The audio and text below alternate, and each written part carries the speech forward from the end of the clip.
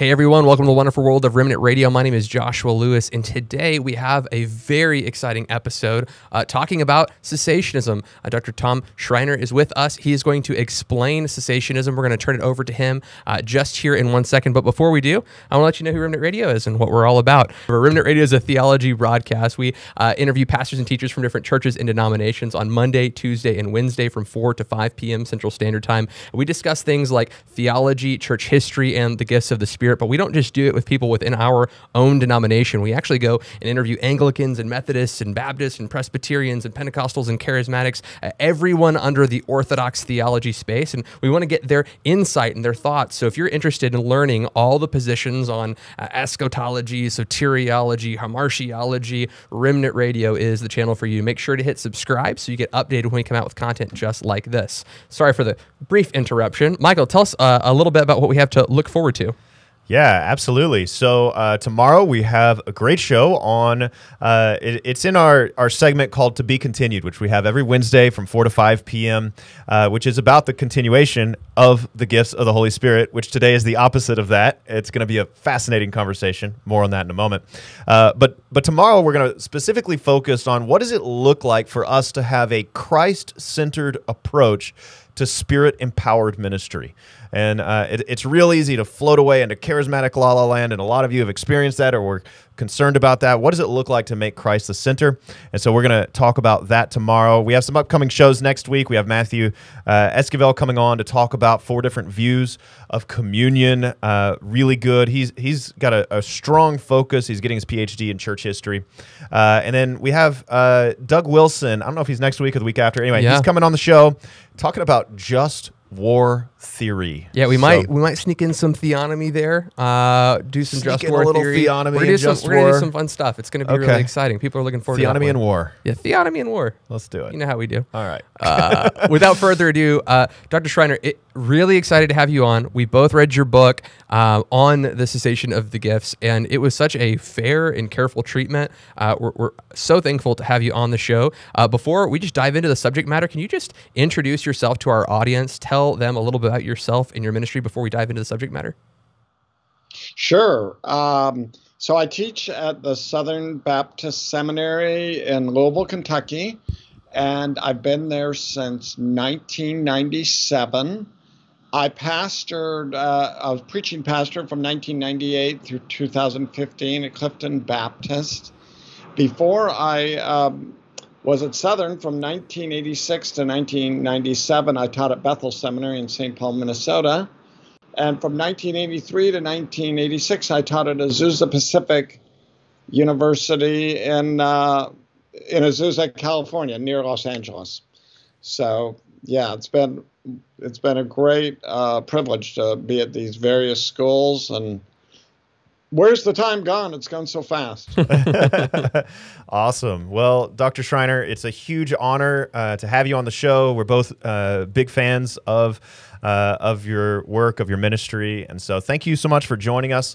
Excited to talk about the cessation of the gifts. And and our audience knows that we are both continuationists. You have been a continuationist at one point in your life. Currently, you are a cessationist and obviously written a book about it and are firm in that belief. Just want our audience to know, this is not a debate. This is not like Josh and Michael versus Dr. Schreiner. Praise God, you'd probably rip us apart. But in all honesty, this is a conversation. This is a conversation in-house between brothers in Christ, and we just want to get at truth and what does the Bible really say. And Dr. Schreiner, one of the things that I really appreciated about your writing is how fair you are. And you mentioned that, Josh. One of the things you even said is, I might be wrong on this.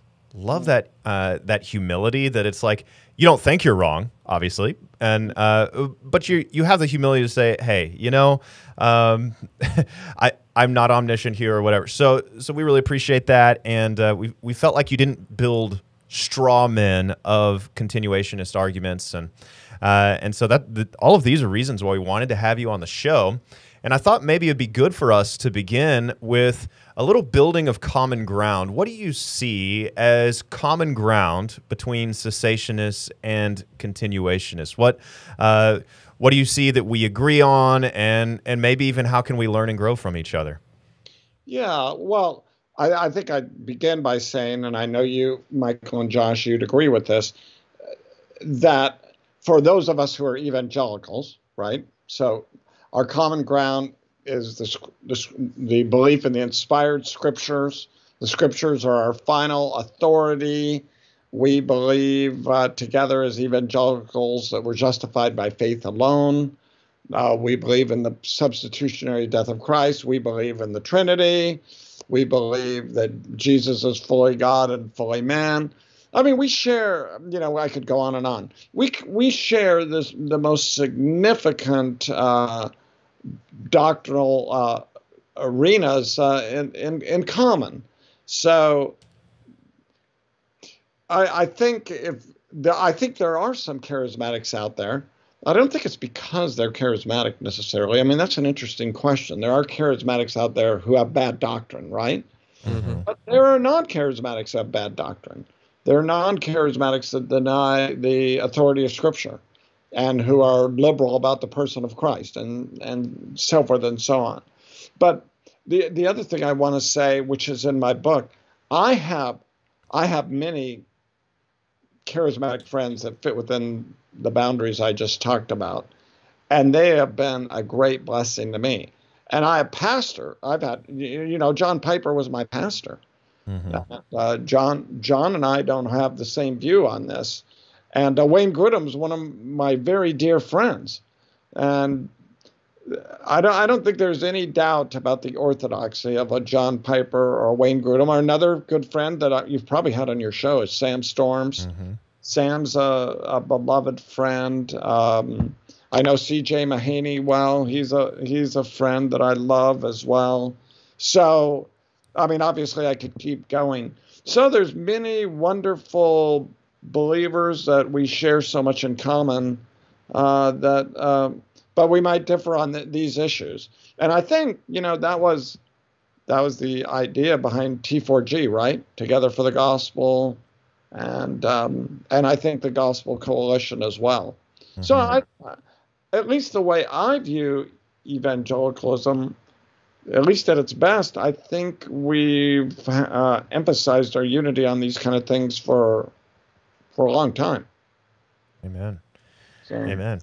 Okay, well, we'd love to just give you a chance and make your case for cessationism. What are your go-to arguments from the Scripture? What your number one argument, number two, and we just love to give you an opportunity to build that case, much like you do in the book, before we kind of jump in with a thousand different questions. Yeah, and just for our audience who's watching and they're expecting hey, this is a debate. Not a debate. This is an interview, right? We're asking Dr. Schreiner. He's given us his time. We're just going to ask him for his position, and we will give pushback. Well, what about people who say this, or what about people who say that? And he can interact with that. We'll probably pull in some of your live questions that are coming through the chat, so feel free to ask those. But again, toss it back over to Dr. Schreiner. I don't want people getting to the end of this video before they figure out, wait, they're not going to debate over this. Dr. Schreiner, tell us a little bit about that, your position on cessationism, your best arguments, and how you would articulate to those who are maybe in a continuationist space. Yeah, well, one of the things I'd want to say right up front is I don't mind if people debate with me over it. I don't mind if I'm pressed hard. To me, that's fine. I mean, that's what it means to talk about these things. I mean, you guys have a great spirit about yourselves, and we shouldn't be shy about discussing even passionately on particular positions. So I mean, those of you who are listening, any question you want to ask, I'm just wide open to that. Yeah, that's one of the first things I'd want to say, which I've really already said, but I'd want to say again, I don't think this is one of the clearest matters in the Scripture. That's why I say I could be wrong. If I felt more clarity, I wouldn't say that. I wouldn't say that about the Trinity, right? Well, right. I believe in the Trinity, but maybe it's wrong. I believe Jesus is God, but maybe I'm wrong. I wouldn't say that about that. But so I became a Christian I grew up as a Roman Catholic, but I wasn't a believer as a Roman Catholic. I became a Christian when I was 17.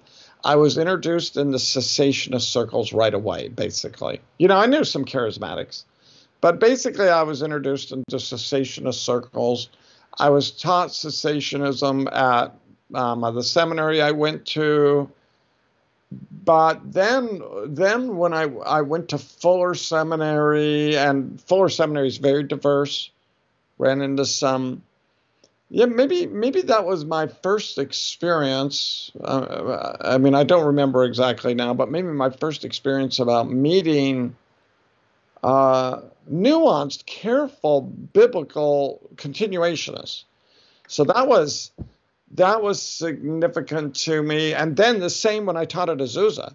I had students who were continuationists and some faculty that I taught with. And then, so I don't remember exactly when this happened, but so I distinctly remember this. When I was at Azusa, I checked out of the library Wayne Grudem's book on prophecy. And It's always the gateway drug. That's how we get them. And it was his dissertation. Okay. Not the book he published later with Crossway or whoever he published that with, but his dissertation. And I was blown away by that book.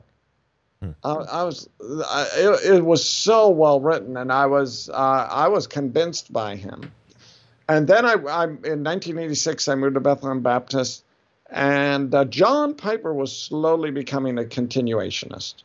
And I sat under his ministry, and John had a huge influence on me. And then Wayne Grudem came and did a retreat, or maybe not a retreat, a conference. And so somewhere in there, it became a continuationist, and I started teaching.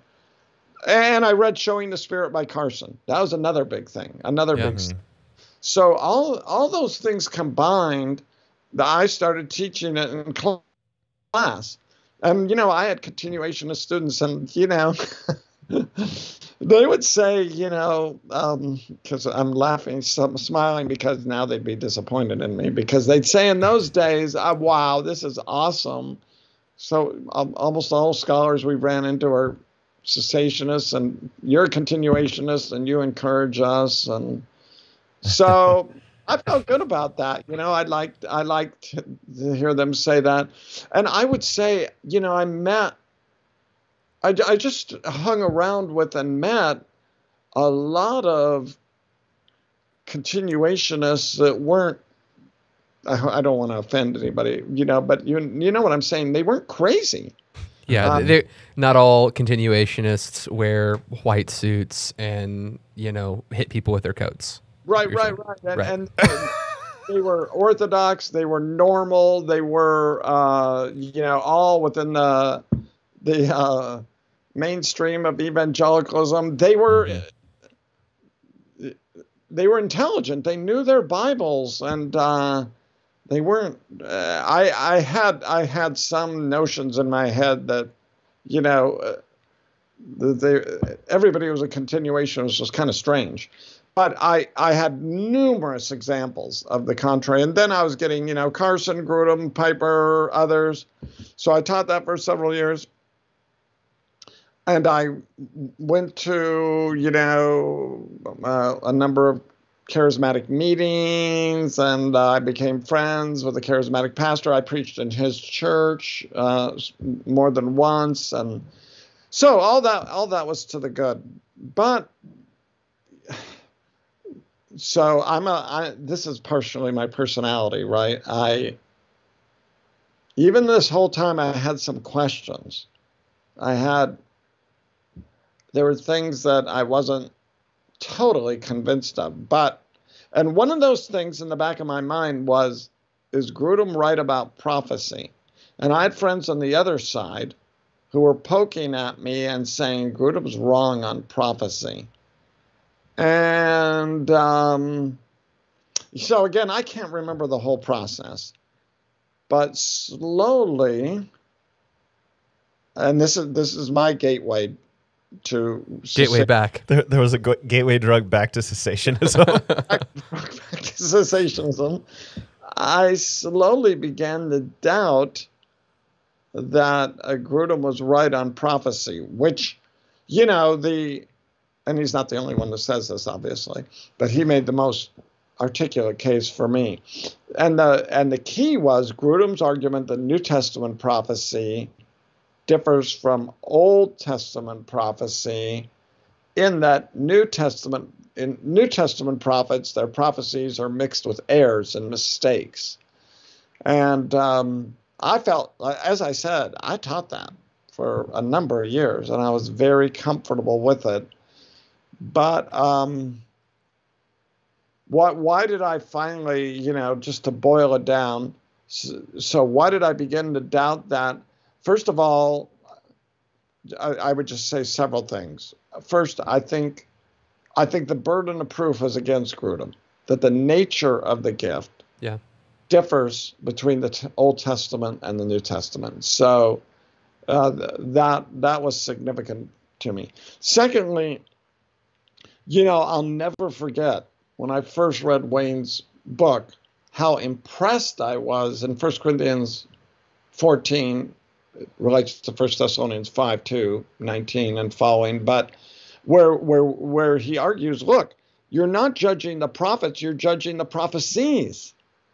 And and of course that could be true. He might be right there. But it struck me one day, wait a minute, there's no other way to assess whether a prophet is true or false except for via the prophecies. So that's how they judge prophets in the Old Testament. That's really not different to me. So that argument that struck me as so convincing at first, well, they're not judging whether a prophet's true or false, Grudem said. They're just judging whether there's some mistakes and sifting the prophecies. Are there some mistakes there? But it began to strike me, well, wait a minute. How is this really different? They didn't, as I said, they didn't look at Jeremiah's face or whoever the prophet is. They had to. The only way to assess a prophet is by what they say. Mm-hmm. So that was significant to me. Thirdly, I didn't think that there was any clear example in the New Testament of a prophet making a mistake. Now, we'll probably talk about Acts 21:4. Right. Mm-hmm. Yeah, sure. I won't read that verse right now, but I'm sure you'll come back to it. You know it well. But Grudem's key case is Agabus. Agabus prophesied that the Jews would bind Paul in Acts and then hand him over to the Romans. And again, when I first read Grudem, I thought that was so fascinating because that's not what happened at all. Yes, Paul ends up in the hands of the Romans. That part of the prophecy is true.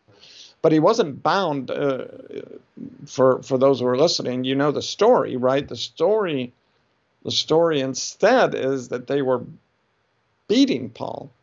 They were pounding on him, the Jews were, that is, and the Roman tribune came and rescued him. So the Jews hardly bound Paul and handed him over to the Romans. And so, it looked like a classic case of supporting Grudem's view that New Testament prophecies are mixed with an error. But as I looked at this, I was very struck by what Paul says in Acts 28, verse 17, when he goes to Jerusalem and he describes to the Jews in Jerusalem what happened to him. And Paul uses the very verb that Agabus used, paradidomi, which means to hand over. And he says, I was handed over. I was delivered over. So it struck me that, no, Paul, even in recording that account, he records that account in such a way that he reads the part that Grudem actually thinks was a mistake. Paul reads that part as accurate and true. He was handed over, and that relates to my fourth point. And my fourth point is, I think actually when it comes to that the kind of precision that Grudem demands in terms of prophecy, that kind of precision would lead us to a view of inerrancy. I'm a strong inerrantist, and Wayne is a super duper strong inerrantist. But I think it would lead us to a view of inerrancy that's more precise than is warranted. Mm-hmm. In other words, when you're an inerrantist, you have to be careful that inerrancy is defined in terms of the way Scripture functions. And my example here is the two stories of the centurion in Matthew and Luke, right? In Matthew, the centurion talks directly to Jesus, and Luke, he never does. There's intermediaries. But Matthew's not wrong. He just scrunches up the story, right? Mm-hmm. So we have to keep that in mind. I'm almost done because you guys want to talk, right? Oh, you're good.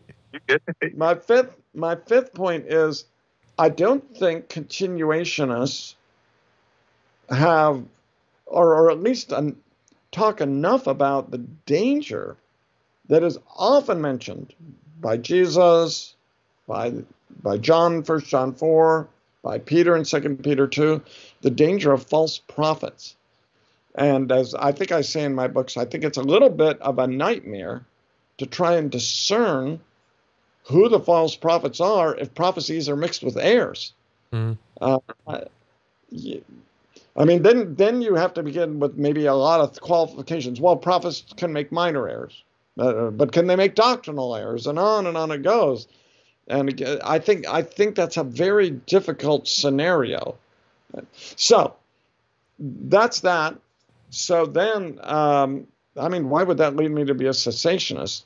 Because for me, I would say there's no clear verse, and I'm the first to say this, there's no clear verse that establishes cessationism. And honestly, 1 Corinthians 13, I'm sure we'll talk about that. Yeah, I mean, I think you could say from 1 Corinthians 13 that cessationism is less plausible than continuationism. And I'm happy to say, well, I think that's a great argument, and that's why I'm happy to say maybe that's even true. Maybe that's wrong, but then I'd want to say, well, when it comes to cessationism, for me, I feel sure there's not apostles and prophets. And Paul says, so my verse is not 1 Corinthians 13. The church is built on the foundation of the apostles and prophets. Ephesians 2:20. I said Acts 2. Ephesians 2. I'm sorry. Yeah. Yeah, Ephesians 2:20. The church is built on the foundation of the apostles and prophets. That foundation has been laid. By the way, those prophets are clearly New Testament prophets. Virtually all exegetes agree on that. So that foundation has been laid. We don't need apostles anymore, and there aren't apostles anymore, and there aren't prophets. Because to have such would threaten and impinge on our final revelation. Now, I'm just speaking academically here. In a way, after that, I don't care in a way about the other gifts, if you know what I'm meaning, for the sake of this debate. I think that there can be miracles, there can be healings, there can be speaking in tongues. I do have questions about those gifts, though, because first of all, I think God still does miracles and heals today.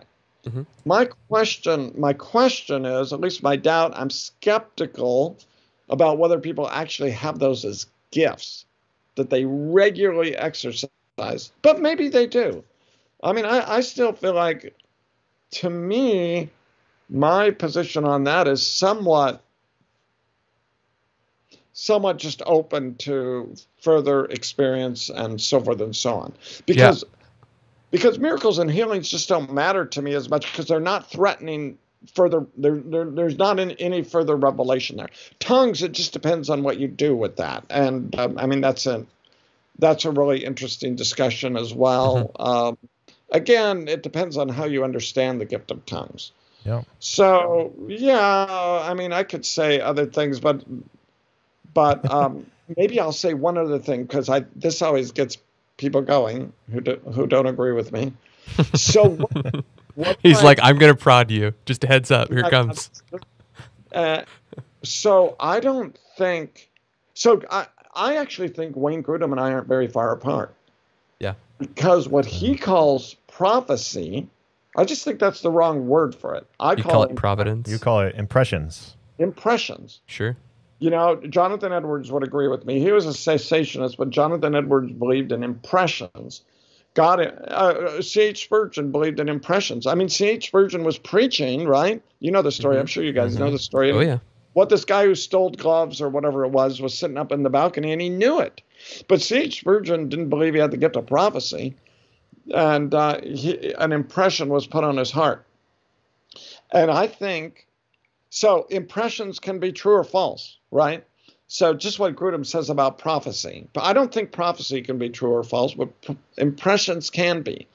So that's why Edwards, I think, wisely said, yes, God can use impressions, but be careful. Don't base your whole life on impressions, because they can be, you know, as Edwards said, they can be like the jack-o'-lantern impressions. They can be very, it's hard to say.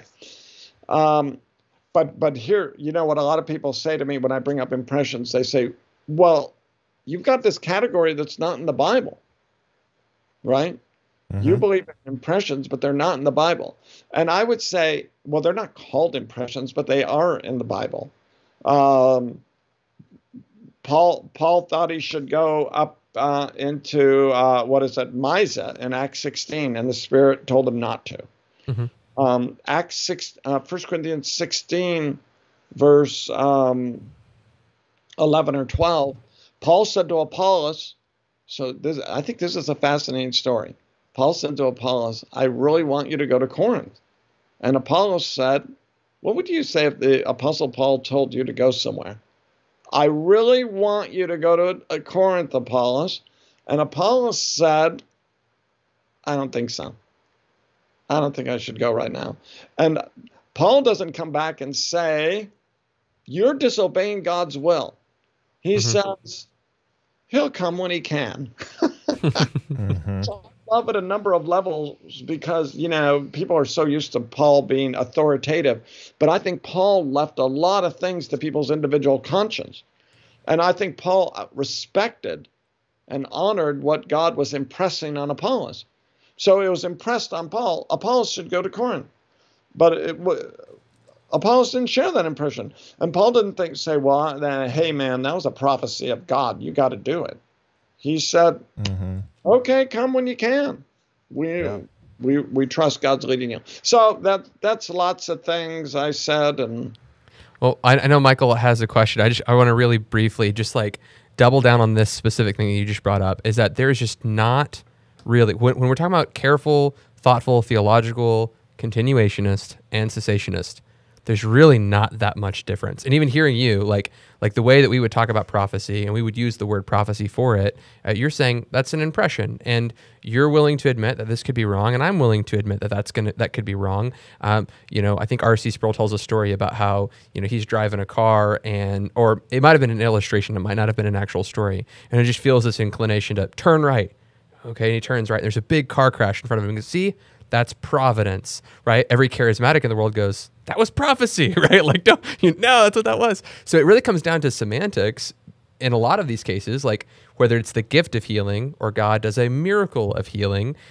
You know, we as continuationists believe the gift of healing is not an on-command gift that we can wield at our own will, but something that God does occasionally through God's people, right? And that's the gift of healing.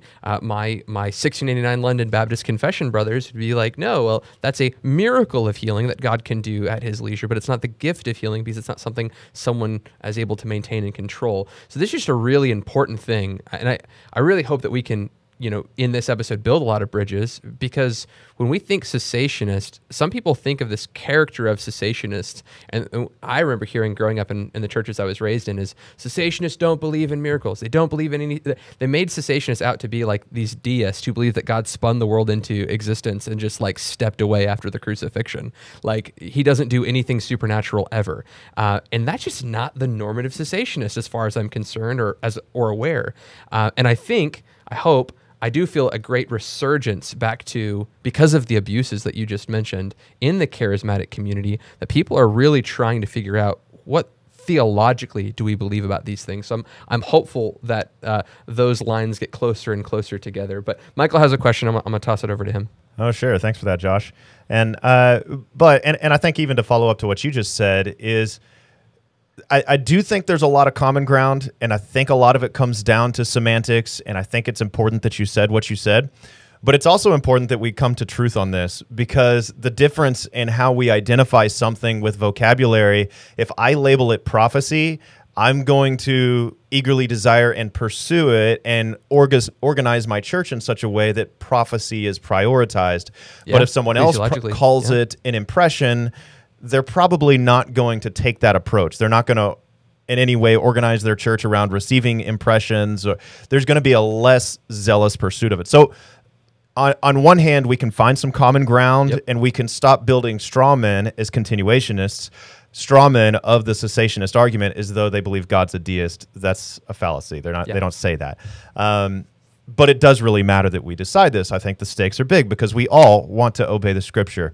And Dr. Schreiner, there's a number of points we're going to want to hit on. I have written down just some notes of what you said. We're definitely going to want to hit on Ephesians 2:20, I think, and you call this the foundational argument for cessationists. No pun intended, since it does have a foundation in there. We want to talk about criteria for judging a prophet. If you can't judge a prophet by his prophecies, what else do you judge him by? Acts 21 is going to be an important one for us. 1 Corinthians 13, and then I think coming back to that word impressions. And some of this might bleed together. Those are a few of my notes, but why don't we dive in? Because this was the last thing that you were touching on. Was the idea of this difference between impression and prophecy, whereas in your view, prophecy is authoritative. There is a total continuation between Old Testament and New Testament. If Isaiah tells you what to do and says, "Thus says the Lord," you better do it. And you say that the burden of proof would be on the continuationist to say, "Hey, this is changed now." And within that framework, we come to Acts chapter 21. And Dr. Schreiner, I actually agree with you on this with regard to Agabus. Was Agabus right, or was Agabus wrong whenever he said that the Jews would hand him over? And I would agree with you that there's it would require a degree of wooden literalism that is so wooden that we would then have to not believe in the inerrancy of Scripture if we held to that same standard. I agree with your argument, and I especially like the way in your book, I can't remember if you said it verbally too, the way you cross-referenced with later in the book of Acts, where the Apostle Paul seems to have no problem with the same sort of wording applied. Anyway, you alluded later in the book of Acts, and I can't remember it. I lost the verse on me. 17, yeah. There it is. Anyway, so I agree with your argument on that. For me, and I'll speak as a continuationist, for me the biggest issue is on Acts 21:4. It's not what Agabus says. Because on Acts 21:4, and I just want to hear your thoughts on this, because I know in your book you talk about, if I read you right, you would classify this as an impression, but not a prophecy, and that it was an impression that they got wrong. And the exact wording, and feel free to correct me if I misunderstood you or recited that wrong, but the verse says, "And having sought out the disciples, we stayed there for 7 days, and through the Spirit they were telling Paul not to go to Jerusalem." Okay, and so as a continuationist, I would say they prophesied, "Paul, don't go to Jerusalem." What I hear you saying is, well, they didn't prophesy it. There's no prophecy involved here. They just got an impression. But it sounds like because of the wording where it says through the Spirit they said, "Don't go to Jerusalem," that they were actually prophesying, "Don't go to Jerusalem," because that seems to be Luke's language for prophecy. And we know from the way the story plays out and has played out, I think it's both Acts 19 and Acts 20, the Apostle Paul has been compelled by the Spirit to go to Jerusalem, and he knows he's going to go there and suffer and so on. And so as a continuationist, I would come to this passage and say, Paul has already been told twice by the Holy Spirit, I'm supposed to go to Jerusalem. And the way the story plays out in the end, it's clear that this was a providential arrangement that Paul was supposed to go. And now through the Spirit, they're saying, don't go. So as a continuationist, I say, well, they got their prophecy wrong. They got the revelation right, but they got the prophecy wrong. You say, well, that wasn't a prophecy, that was an impression. But is that a stretch there? And I want to ask you that. Do you feel... how would you defend that if a continuationist says that's a stretch to say that they weren't prophesying? And one more thing on Acts 21. They conclude at the very end whenever the Apostle Paul says, I'm going to Jerusalem, stop weeping and breaking my heart. It says, we concluded in the end, the Lord's will be done. And it would seem, as a continuationist, okay, I would argue this is the kind of response we would expect if prophecy has less authority than it would if Isaiah said, "Thus says the Lord" in the Old Testament. If Isaiah says that in the Old Testament, you better do what he says. But here, Paul feels a freedom to actually not do what prophetic people have said to not do. And so I'm putting all of that into one big question. But I know you're very familiar with the argument, so I'm confident you can respond to that. No, that's really an excellent question, and you formulated it very well. I would say several things. First of all, that is the hardest verse for me. There's no doubt about that. That's the first thing I'd say. Second thing I'd say is when we come to defining prophecy, or I just want to be careful about camping down on that verse. We've got the whole of biblical revelation that says when the Spirit speaks through people, it's true. So I think, to me, the camping on this verse is a little bit like camping on the verse, Jesus doesn't know the day or the hour of the second coming, and using that, okay, I'm going to use that as the fundamental verse for my Christology.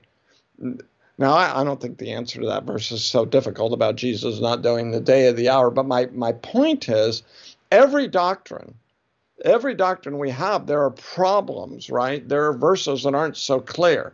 So, yes, I am quick to say that verse is harder for my understanding. And but when I look at the whole of what Scripture teaches, those who prophesy, true prophets, prophesy without error. And when I see Agabus doesn't make a mistake, and I'm left only with this one verse that could be interpreted that way, that I'm not greatly troubled by it. Thirdly, actually, I don't say what you say. I do not argue that in this verse, this is an impression. Okay. Instead, what I argue is this is truly a prophecy. They are prophesying through the Spirit, which actually makes it more difficult than seeing it just as an impression, right? Okay. Because I think that would more neatly fit Grudem's view. So, they're prophesying through the Spirit, and yet they're, as you pointed out very well, Paul is led by the Spirit, and Paul makes it very clear. Look, guys and gals, the Spirit told me to do this. Cut it out. You're breaking my heart. I'm going. So how do I handle this verse if I think there's a prophecy? Here I agree with a number of interpreters that what's happened, now you got to hear me really carefully here, and I don't expect you to agree with me, but I agree with those who say, what is Luke actually doing here? Well, what's going on in this chapter? Luke is not trying to unpack for us the nature of prophecy. That's not what he's trying to do. He's telling us a story about how Paul ends up in Jerusalem and in Rome. That's where the last part of Acts is going. So what happens in this verse is Luke merges together both the prophecy and the conclusion they drew from the prophecy. He does not neatly distinguish them. But I agree with C.K. Barrett. C.K. Barrett says you could look at this and think what you could draw two conclusions. By the way, C.K. Barrett wrote the ICC commentary on Acts. He's not an evangelical, by the way. C.K. Barrett believed there are errors in the Bible. But he does say about this verse, he says, okay, either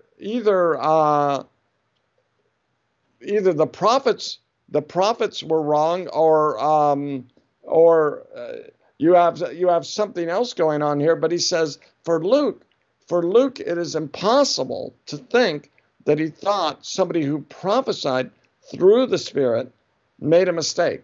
So my argument is, just to be clear, my argument is that Luke has mushed together both the prophecy and the conclusion they drew from it, but actually they're distinct. The conclusion, the prophecy was, if you go to Jerusalem, you're going to suffer. That was absolutely true. They don't say something to Paul through the Spirit that's wrong. And I think that's still a problem with the continuationist view. So they said something through the Spirit that was actually a mistake, an error. As Barrett says, for Luke to think that, he thinks is impossible, and I think that too. But Luke merges them together because he's in a hurry to tell the story. And we already know from all the Bible that no prophecy is ever wrong. So that's my best attempt. It doesn't satisfy everyone, maybe because of my own social location and study of this. I feel like that answer is totally right. But okay, all right. And then what would you make? You and you guys can. Yeah, no, that's great. Thank you so much. Yeah. And I just want to ask a follow up at the very. Okay, so at the very end, whenever Paul concludes, Paul says, "I'm going anyway, and I don't care what you say." How do you process that? What's happening there? Does that in any way suggest a lower view of the authority of prophecy, or are you saying, well, he's only responding to their emotional, personal appeals, he's not responding to their prophecy? Like, how do you process that? He's not responding to the prophecy, because the prophecy said you're going to suffer. He's responding to the conclusion they drew from the prophecy, which Luke merges together, as I said. So the Spirit says you're going to suffer. Then they said, don't go. And Paul says, the conclusion you drew from that prophecy is wrong. It makes perfect sense. So I don't see any tension there. Naturally, humanly, they loved Paul. They didn't want him to go. And Paul just said to them, guys, gals, this is not the will of God. I love you too, but God told me to go. The Spirit told me to go. So I would argue both in the case of the prophets and in the case of Paul, the Spirit didn't make a mistake. So, which is actually how I'd handle an issue of an inerrancy in other cases, right? Okay. People can say, "Oh, well, was Judas hanged, or did his middle split open?" No, actually, when we look at it, both are actually true when we carefully look at it. And I'd say I think this is a case like that. It isn't, whether Judas was hanged or his middle split open. It's not immediately apparent upon reading the story. Okay. But when we probe into it more, there's a plausible solution. That's my argument. Okay, cool. Yep. And just for our viewers, so that you can understand the two different views, for you, what you need to decide if you're deciding on this issue is, what does Paul mean by, Luke, what does Luke mean when he records through the Spirit they said don't go to Jerusalem? For the continuationist is going to say through the Spirit is Luke's language for they were prophesying. And they were prophesying, don't go to Jerusalem, but they mixed in some personal feelings there. The cessationist perspective that Dr. Schreiner has just articulated is he has said that Luke is sort of using shorthand to essentially, and feel free to correct me, Dr. Schreiner, to essentially get to the point quickly. He's mushing together, I think is what you said, the content of the actual prophecy, which was you'll suffer in Jerusalem, which was entirely accurate because the Spirit only says accurate things. And then Luke just kind of mushed in the conclusion to kind of get to his point. And so you just have to decide what you think between those two. Dr. Schreiner, did I articulate what you said correctly? Great. That was fantastic. Okay. Josh, you got to follow. We're at like 40 minutes, and we've gotten we have a lot more. We got one question out of the way on Acts chapter 20, but we did get the intro on what is cessationism, so that's helpful. When talking about this subject, there are various continuationists, right? So it's not like Grudem is like the standard of all continuationists everywhere, people who are coming on from the cessationist persuasion going, okay, is that the only position? There are guys like Keener who would say that there's more continuity between the Old Testament and New Testament prophecy, and they would actually kind of hold the position that says that, hey, the speech that the person heard was right. They heard God's word, but then they interpreted that word incorrectly. A good example would be, I believe it's 1 Samuel chapter 3, where Samuel hears the word of the Lord calling him, and he goes to his father Eli. And Eli goes, hey, go back to bed. And this process repeats 3 different times. There was a word that came to Samuel that he heard, and it was God, but he interpreted that word incorrectly, right? He didn't understand what was being said. In the same kind of vein, there's a passage in Numbers, Numbers 12, 7 through 9, that talks about God speaking in riddles and in dark sayings, and the passage in 1 Corinthians chapter 13 and 9 through 12 that talks about prophesying through a mirror darkly. I think that's the right verse. 13 doesn't sound right, Michael. Is that right? Prophesying in part, knowing in part. First Corinthians 13. Yeah. Okay.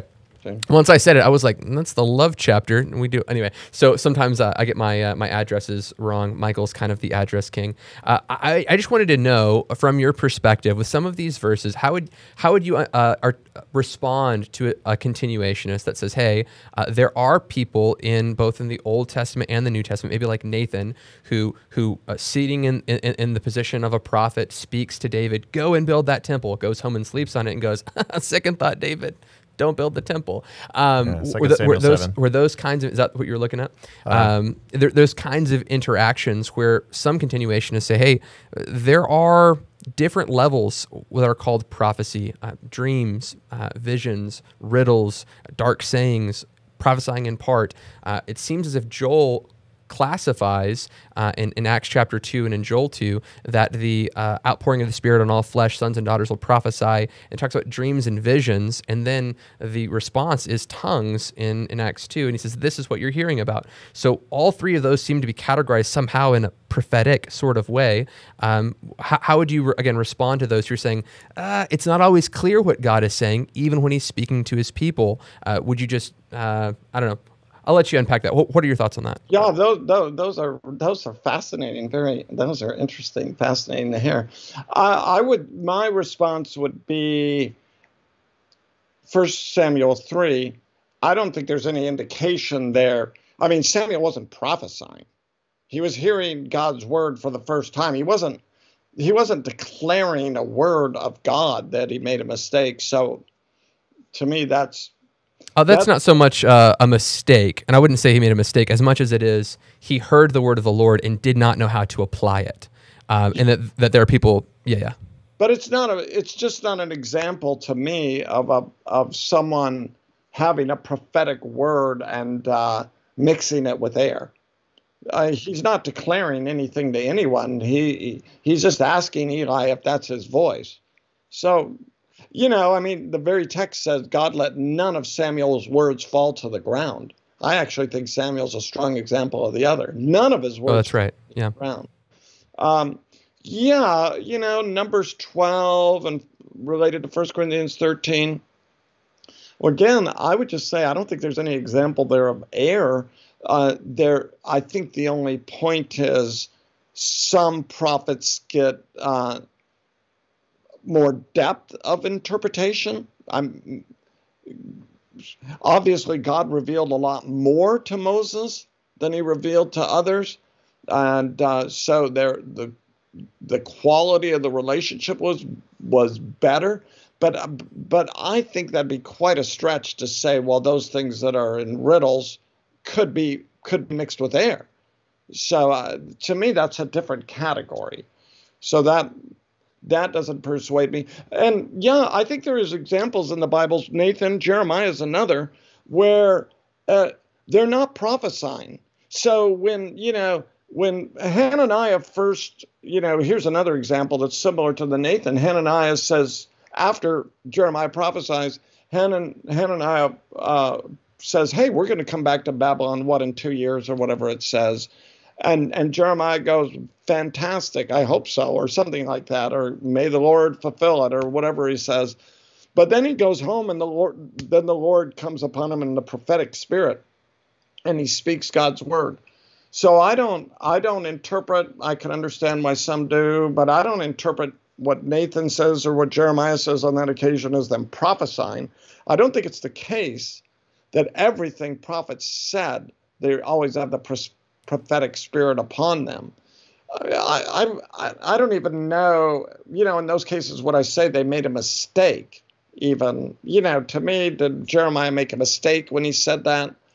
I think it was clear, though, the way the story is told in Jeremiah and with Nathan, that they're just responding in a situation. So, yeah, I mean, I could see some would think that's a mistake.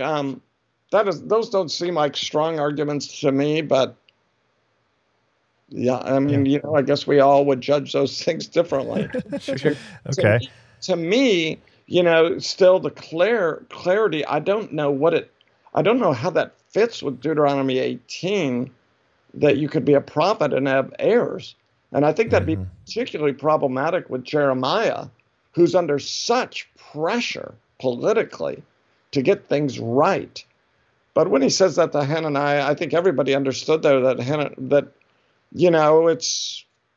he's in the situation, and somebody prophesies, we're going to come back from Babylon. And I think Jeremiah's first response was, I don't think he has his prophetic hat on every moment. He's like, great, I hope so. That'd be wonderful. So, yeah. But then the Lord comes on him and he says, well, it's very interesting, right? The Lord comes on him and he says, no, this is absolutely wrong. And here's the proof. I think the proof, Jeremiah 28, is Hananiah is going to die. And he dies that very year, right? So to me, that story is, wow. Jeremiah shows when he's prophesying, he doesn't get it wrong. He says Hananiah is going to die, and boom, his life's over. Yeah. Okay. I want to come back, sticking with the subject of prophecy, to one of your major points, which is that you mentioned Grudem saying, hey, 1 Corinthians 14, they're not judging the prophet, they're judging the prophecy. And you kind of had a change on that. And you said, wait a minute, how is there any other way to judge them than by their prophecies, whether they're true or false prophet? And you kind of go back to the Old Testament for that, and you say that we should expect that to continue. So I want to know what you would say to this. So let's take the Sermon on the Mount, for instance, Matthew chapter 7. Jesus says, beware of false prophets. They come to you as wolves in sheep's clothing. So he characterizes a false prophet as an unbeliever posing as though he is a believer. And so he's pointing to, in the passage, he points to their fruit, and a good tree bears good fruit, and a bad tree bears bad fruit. And in context, he's talking about the fruit of their lives. Are these wicked people, or are they righteous people? Are these believers or non-believers? And you pay attention by seeing their fruit. And I can read the passage if you want. Okay. I know you're familiar with it. But anyway, what would you say if somebody says, actually, the New Testament does give us a way to assess whether one is a true or a false prophet, and the criteria that Jesus gives us is the character of their lives.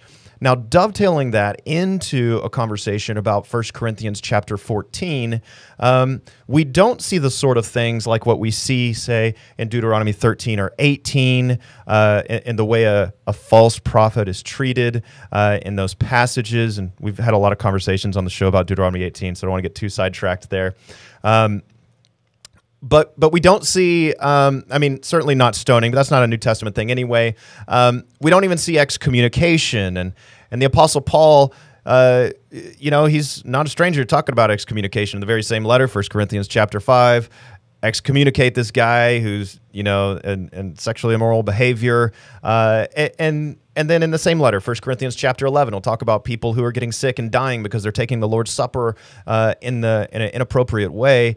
What would you say if somebody said, it would sure seem strange for the Apostle Paul if this is what he really believed, that these are false prophets in the church, and he's in a chapter talking about order in the church.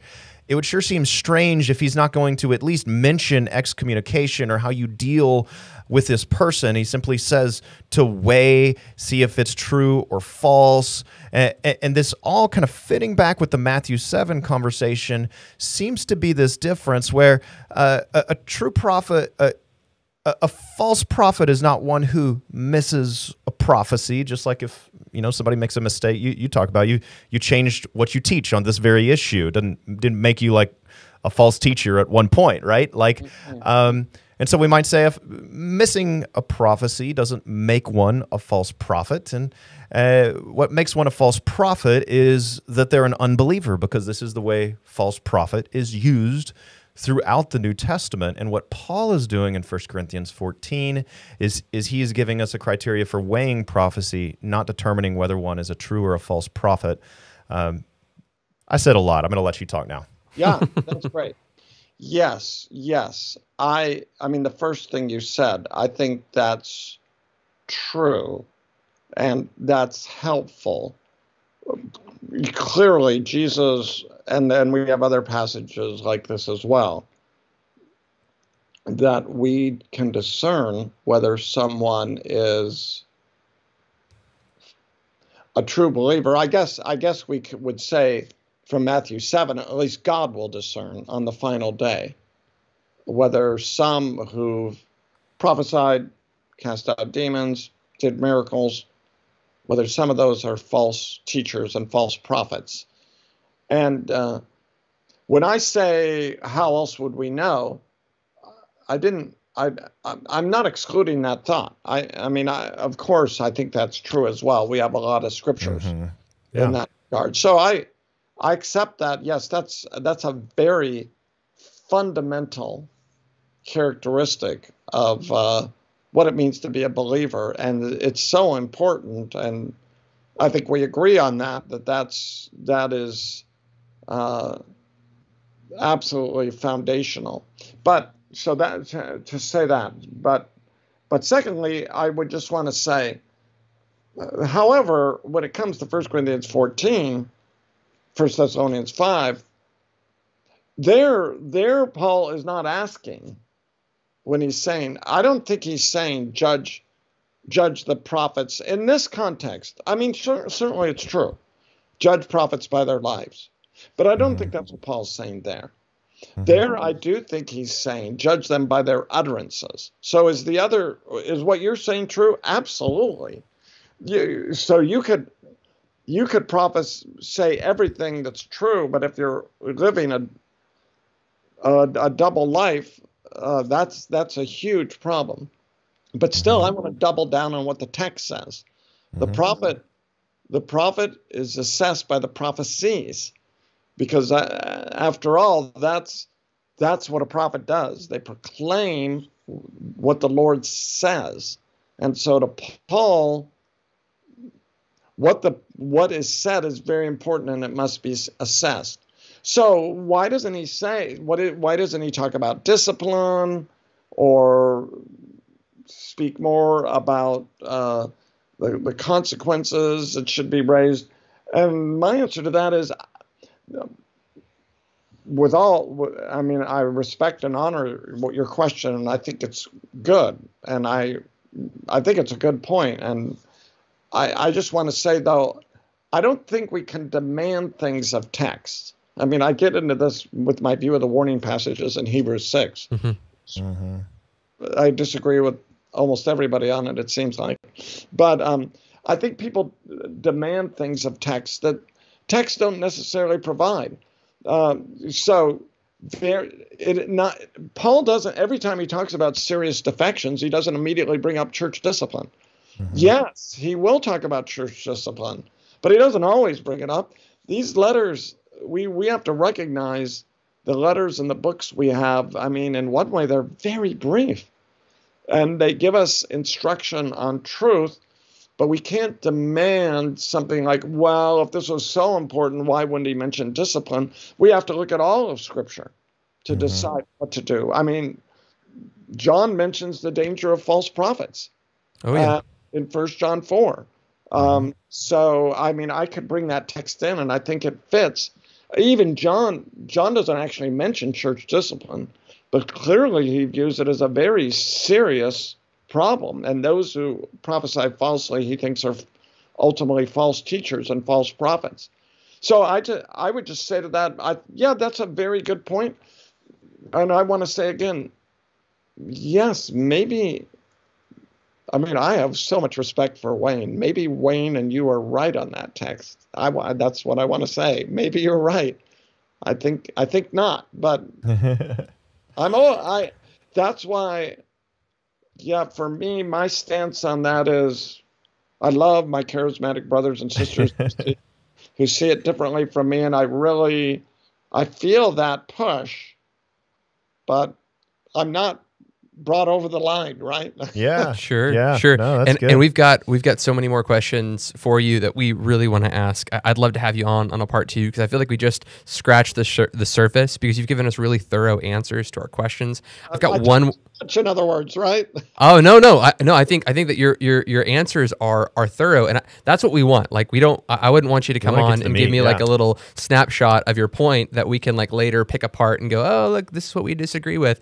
If you really take your time to unpack these, I think it'll give our audience a better understanding of why are they cessationists and what do they believe, because we can kind of get into these little echo chambers where cessationists are like, why do continuationists believe this? There's not a shred of evidence. And then you have continuationists that are like, why do cessationists believe that? There's not a shred of evidence, right? It has a lot to do with our hermeneutic and how we're coming to these. And I think that your explanations help quite well.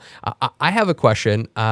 So for me, I look at Ephesians chapter 2, verse 20, talk about the foundation of the apostles and prophets, talk about prophecy is, and I think that I don't want to misquote you, and maybe I'll just kind of toss it over to you, but that prophecy is always in the New Testament, like a foundational work of prophets. When prophets are prophesying, they are laying the foundation of the church. Is that correct? Like, how would you articulate that first? Yeah, well, I mean, one other thing I'd want to say is so we'd have to look at it case by case, right? I don't think in every case where you have the word propheteia or prophetuo that we're always talking about the spiritual gift, okay?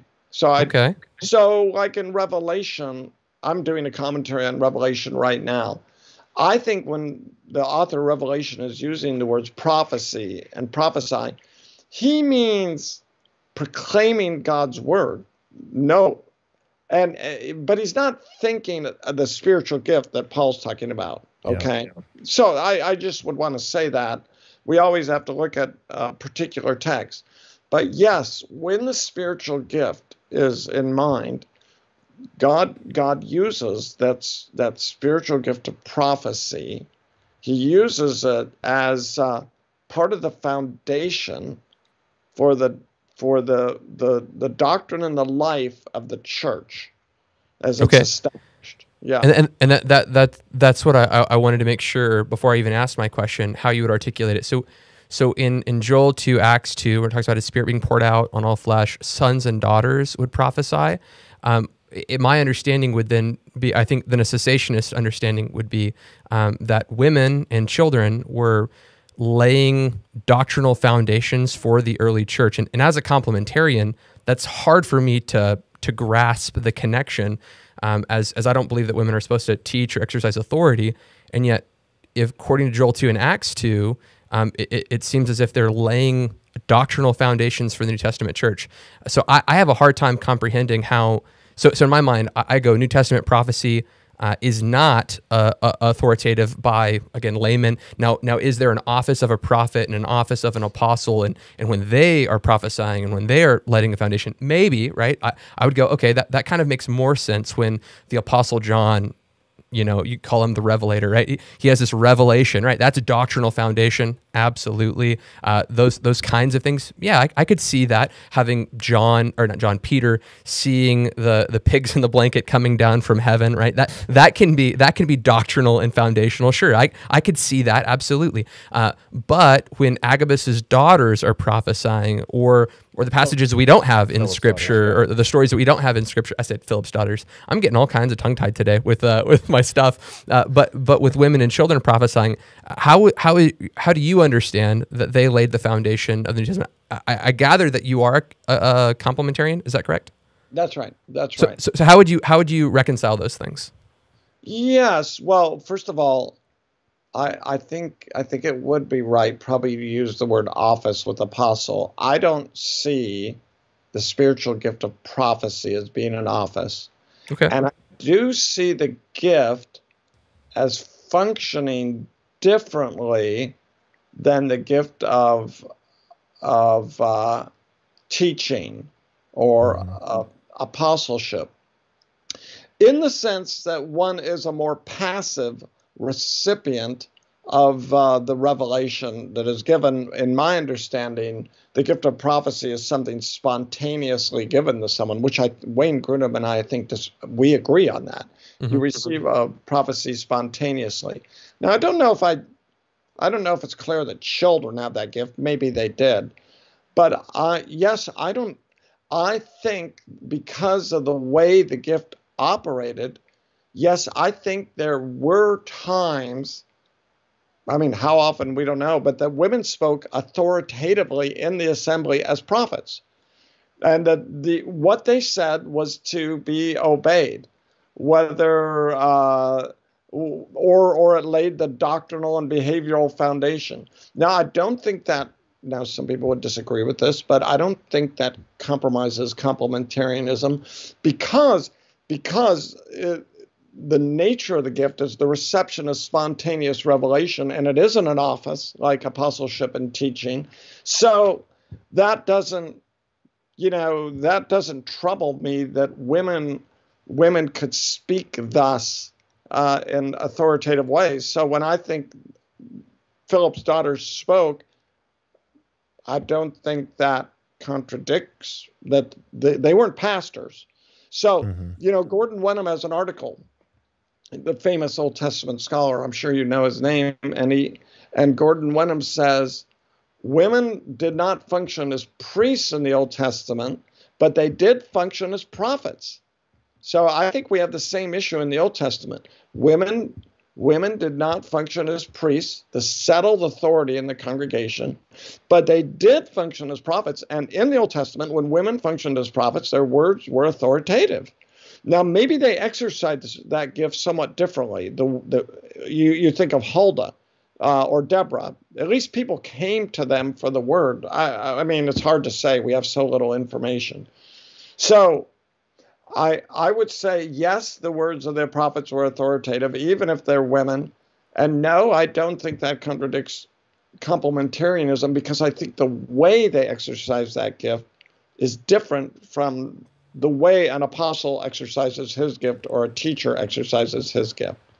Excellent. Well, hey, again, thank you. We got to get to the point where we're doing closing thoughts. Me and Michael are like fighting, like we've got to ask one more. We've got to ask two more. But we've got to wrap this episode up. Sure. I really want to have you back on, Dr. Schreiner, if you'd like to come back. We've got so many more questions to toss your way. Actually, I love it because I'd learn from questions, and you guys ask great questions. So that helps me. Well, I think that Ephesians 2:20 and 1 Corinthians 13 are the centerpieces of the entire debate, and we spent a fraction of time on them. That's right. So it sounds like you're open to a part 2. So maybe here in the next few weeks or whenever you get some time, we could do a part 2 and really zero in on those two texts. I think they're the two most important texts for this whole conversation. Excellent. So what I'd like to do right now is we'll kind of do some closing thoughts. I'll ask Michael to give his closing thoughts, and then Dr. Schreiner, we're going to toss it over to you, and you can kind of give some closing thoughts. It's kind of like that little nugget that you want people to walk away thinking about as they're considering the gifts of the Spirit, as they're reading Scripture, as one of those nuggets. And we should probably talk about all the gifts that you do believe in as well. We probably should have had time for all of those things. What do you not believe in? Yeah, because we just spent enough time to really touch on those those really sensitive ones. You can go pick up Dr. Schreiner's book, and I'd really encourage you to go do this because we encourage our audience to read diversely and to check out different resources and really pray and ask the Spirit to lead you in this process as you're reading the Scriptures. So we'd ask you to go pick that book up. It's called Spiritual Gifts by Dr. Thomas R. Schreiner. So go check those out. And that'd be, you can pick it up on Amazon, you can pick it up on Audible, you can pick it up at your local bookstore. But yeah, I'm gonna toss it over to Michael. Give me your closing thoughts, and then we'll toss it over to Dr. Schreiner for his thoughts. Yeah.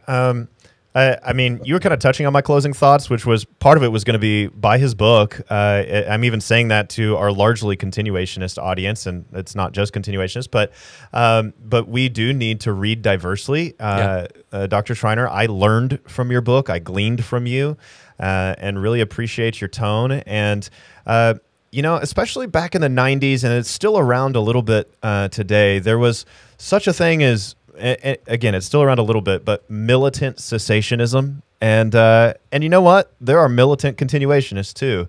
And I just think that's a not very Christian approach. That's true. And just love the way you display the fruits of the Spirit and the way that you talk about meaty things. And so I think my encouragement would be read diversely, learn from cessationists as well as continuationists, and let's display the fruits of the Spirit as we interact with people who think differently than us. Dr. Schreiner, do you have any closing thoughts? Well, I would just say it was great. I love you guys' spirit. I love the conversation, and it was really fun. And I'd like to come back, and maybe we'll do a part 2 sometime. That'd be fun. Excellent. Well, I'd like to get that on the books. For those of you who are watching, man, you enjoyed this episode. What I'd ask you to do is there's a couple of ways that you can support our ministry. You can go make sure to subscribe and like the video, first of all. That helps us get this content out there. If you enjoyed the video, maybe share it with some of your friends. But in addition to that, if you want to support our ministry and help us produce content like this, there's some links in the descriptions where you can kind of financially partner with us. You can give a PayPal link that's in the description. You can give on PayPal as a one-time gift, or you can give on Patreon as low as $5 a month to get extra content. You better bet your sweet Bippy that we're going to be watching this video again on Patreon. And me and Michael are going to give our thoughts on this and on that, just because we didn't have enough time to do it here in this video. So really enjoyed the interview. Thank you guys so much for watching. We're going to get Dr. Schreiner booked very soon, at least in my hopes. I don't know when he's available. I'm like, yeah, it's great. We're going to do another one tomorrow. But yeah, we're really excited to get him back on the show. So make sure to subscribe so you get the follow-up for the part 2 when it does eventually come out. Anyway, blessings, guys, and we'll see you tomorrow as we talk about a Christocentric view of the gifts of the Spirit. It's going to be really exciting. Blessings, guys.